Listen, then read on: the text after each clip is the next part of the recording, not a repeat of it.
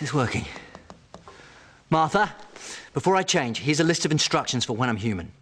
1, don't let me hurt anyone. We can't have that, but you know what humans are like.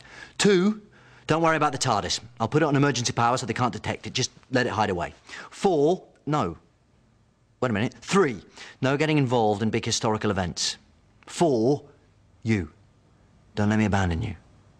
And 5, very important, 5, don't let me eat pears. I hate pears. John Smith is a character I made up, but I won't know that. I'll think I am him, and he might do something stupid like eat a pear. In 3 months, I don't want to wake up from being human and taste that. And 6, now I have to talk for around about a minute without hesitation, deviation, or whatever the other thing is.